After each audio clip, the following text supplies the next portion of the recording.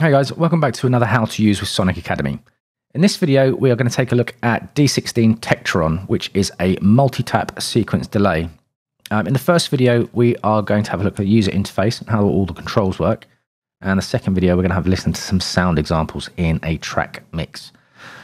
So first things first, I just want to have a little talk about what the difference is between this and a normal delay. So if we just, in fact, let's just grab Ableton's ping pong. So in a normal delay, you're setting the delay time by time increments, which you can do here, or you can unsync it and use millisecond control. Let me just get rid of that. But with Tekturon, you've actually got a kind of step sequence window where using these bars, you can define where your delay taps are hitting. So rather than letting the plugin or the delay unit just work on the time signature that you set, you can set these up custom individual notes. Let me just initialize that. We'll come back to that window in a second. I just want to go through some of the other controls first. So the first control you come to is mute tap 1 direct signal. Now, if you're using Tekturon as an insert, what this will do is it will mute the first tap or the first delay hit that you hear, because otherwise that would hit at the same time as the dry signal at the same transient. And what would happen is you're kind of layering up two of the same sound, and you would start getting to the realms of clipping and horrible distortion. So that allows you to switch that first hit off. Less relevant if you have it on a send, but you can experiment with that. Then coming across to these buttons here, you've got an options button. This allows you to set processing quality, presets, MIDI and user interface. Processing quality can be set real time and offline. Real time means the quality that you're using as you're using the plugin in a mix. I'd probably leave that on ultra. I don't know. It's not a very high CPU use plugin. And then offline is setting the quality when you're rendering or bouncing the track out. So whilst you're not mixing and you're just rendering your stereo file out, I would leave that on ultra all the time. Presets gives you a warning. If you tick this box, it'll give you a warning telling you that you've made changes to the preset you're using before you pick another one. I think we know that already. I'm not sure if I'd use that. MIDI allows you to load in MIDI CC maps, and what this does, if you save settings so that you're using your MIDI controller to control all the parameters on the plugin, you can actually save that map. And then user interface, you can choose big or small. Just as a side note, a lot of these settings are mirrored down at the bottom here, so you can choose your real-time and offline processing, your MIDI CC load and save, and the UI. The small UI is the old D16 UI, and unless you're using a really low resolution, I'd probably give that one a miss. I mean, I'm only using a 1080 screen here, and that's still quite small for me, and I like my UI to be big. Moving over to this window here, if you click on this window, this is going to give you your preset browser, and it will also show your preset name. So you can click between the presets here. There's a browse button over on the right here as well. These two things kind of have the same function. And when you're choosing presets, you can choose between factory and user. I haven't got any user preset saved yet. And there are filters by type. So you've got echo, reverb, spatialize, wave shaper, and decay length as well. What does that do? That just, I hadn't used that one before. Sorry, rambling. So you've got preset tags and a basic preset selection tool here. Let's just flick that off. You've also got next and previous preset buttons, so you can scroll between them. But I suppose most of the time I'd probably use the browser.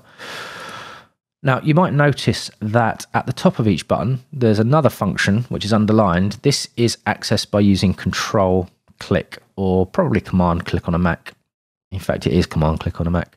So instead of being options, if I hold down Control and click that, it gives me some information about the plugin, and that's me. And then we've got initialize. So Control Click here. This initializes the plugin back to its default state. And then we've got reload and save. If you click save, you can actually use the tagging system to save with your preset. So if I call this one awesome presets, and then you can say this is an echo of medium length and save it. I won't do that now because there's nothing on there. So let's just cancel this. We're going to come back to the main window in a bit because that's where all the meat and potatoes is. So we'll come back to that last. You have a master filter. You've got a high pass, a band pass, and a low pass. This is post anything you do here.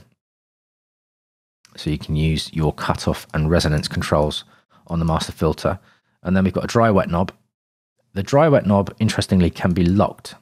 So if you're using it on a send channel, you'd want this set to wet all the time. So what this allows you to do is set the plugin to 100% wet, and as you scroll through the presets, it will remain 100% wet all the time. If you unlock it, as you scroll through presets, not all of them will be set to 100% wet. Let's just initialize this again. And then we've got an output volume. So you can control the output volume. In case any of these get pretty loud, you can trim that off at the end of the plugin. And then finally, down to the time section, your time grid is linked to the steps you've got here. So at the moment, this is set to 1/16 notes. Full and dotted and triplet notes are supported. Full is just normal. It doesn't actually mean anything other than normal. So 16th notes. And what that's describing is the resolution of each of these steps. So each one of these steps is now a 16th note. And what that means is if you've got 16 notes, 16 steps here, and this is set to 1/16, this window effectively represents 1 bar in your DAW. So you can scale the resolution of this section here up to 64th notes or down to 8th notes. If you set it to 8th notes, then obviously you're halving the resolution, and this then becomes 2 bars. This represents 16 notes is a full bar. This is a quarter and an eighth of a bar. So I think for most purposes, for most kind of standard style delay lines, I would probably leave this on 16th, but you don't have to. You don't have to do that. Let's just initialize this again. You can have this synced or unsynced, like most delay plugins. If you have it unsynced, your time grid is then based on milliseconds. So each one of these will be 100 milliseconds. And you can also set the tap tempo. Hear my mouse clicking there. You can use this as a tap tempo. So if you want to play along to another track, you can set your delay up that way. But again, for me, I'd mostly have it set up to sync.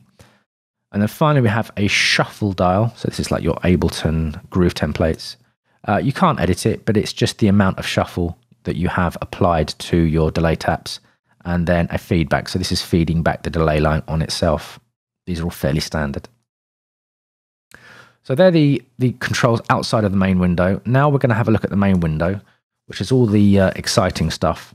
So what I've done here is I've set up in Ableton, I've set up kick 2, and I'm just using a single kick at the start of each bar. So let's just have a quick listen to that.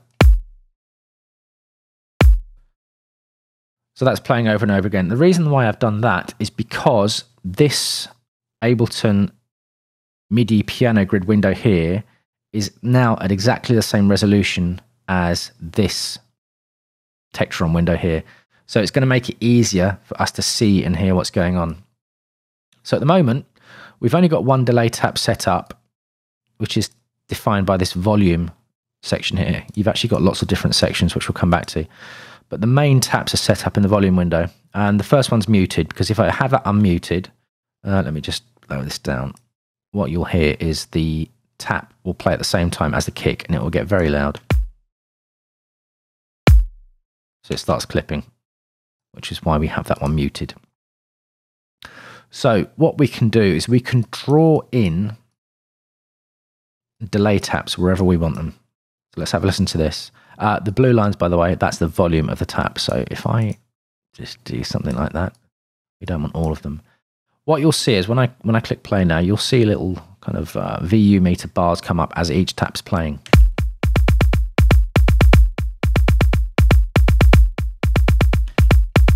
Okay, so you can see how that works. Let's just do something a little bit more simple.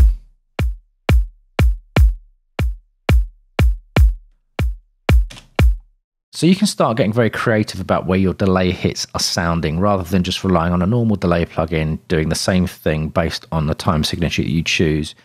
You can actually define where you put your delay taps in. So let's take this back to normal. Now, what we need to do is we need to come down and have a look at these other controls and see what they do. So I am going to set up one single hit here. So let's have a listen to this. And then we'll come down to the delay parameter. And what this is, it's kind of like having a modifier a delay time modifier for each tap. So at the moment, we've only got one tap sounding, which is this one here. We need to apply some feedback to actually hear what the delay modifier is doing. And I'm going to bring this one all the way down to ×1. And then we need to put the feedback up for this tap as well. So let's have a listen to this tap. Have a listen to the tap that's happening here. And then have a listen to what happens as I increase or decrease this setting.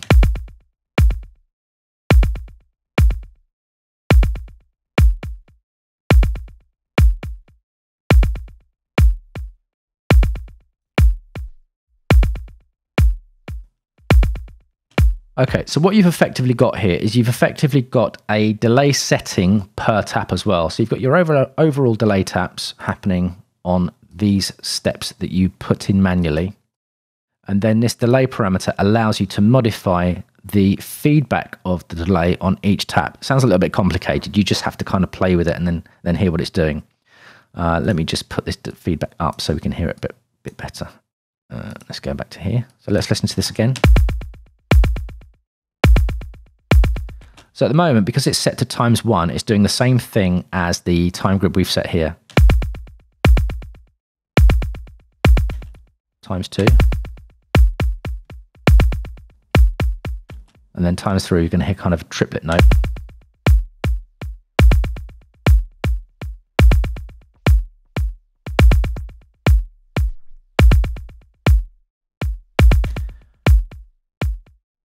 Okay, let's put this back to where it was.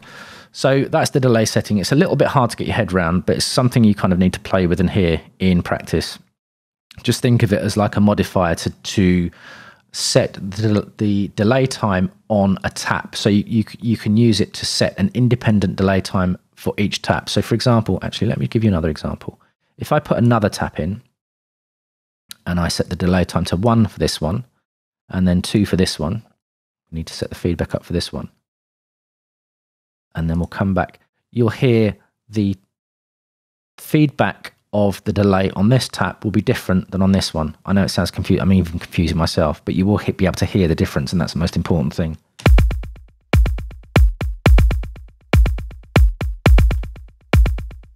So you can hear the delay on this tap feeding back at a slightly different rate to this one. You got me? I think I've made sense there, so we'll move on to the next section. Right, okay, so coming back to volume, we're going to have a tap set here, feedback at maximum. So let's have a listen to this. It's going to sound fairly standard again.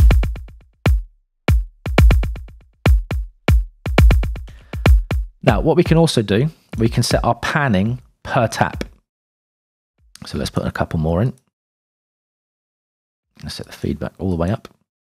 In fact, no, let's do it about halfway, because otherwise it's going to start to sound messy. So what we can do is where these taps are set on here, 1, 2, 3, 4, where it says audible, we can actually use the panning function to pan each tap out left and right.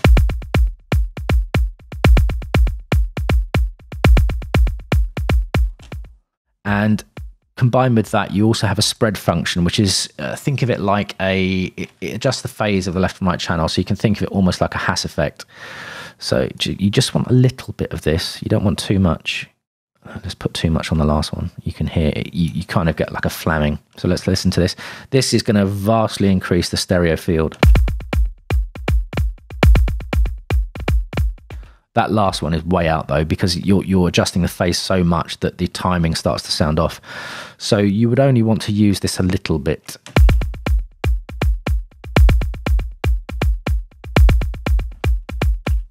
There you go. Right, I'm going to set these back to standard. In fact, let me just initialize, it'll be faster. Set some new taps in. And then what I want to do is come down to the filter section. What this allows you to do is, if you have the filter section, let me start again. The filter can be set per tap as well. So you've got an independent filter per tap. And as default, this round circle means that each tap is going to be going through the master filter. And what you can do here is have a listen to, let me put this on a low pass.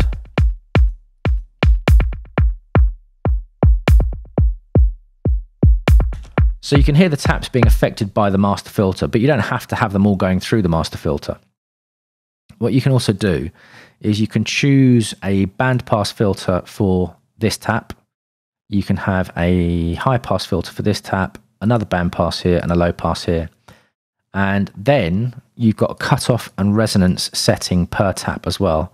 So for the first one, we've got a bandpass filter. So let's have a listen to this tap, and then we can adjust the cutoff for that single tap.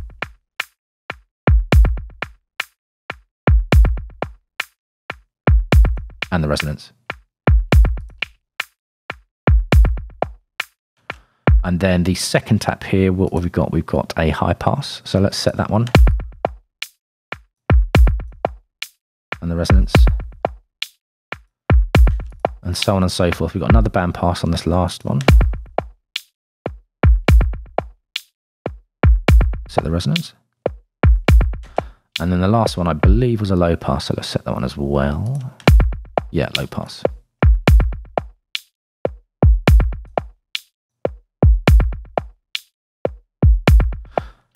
So, I mean, you can probably hear there, this is starting to get very flexible.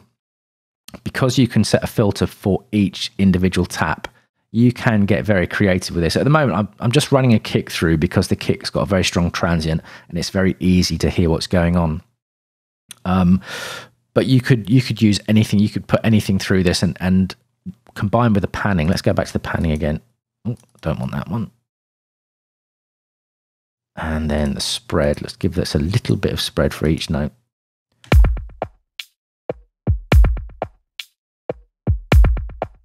And then we can set the feedback up.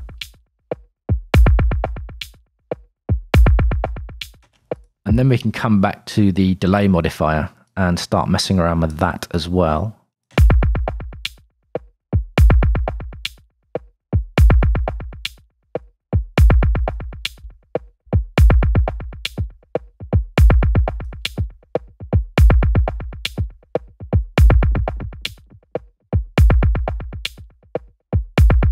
So you can hear the texture and the sound starting to build up. It can start to get very interesting.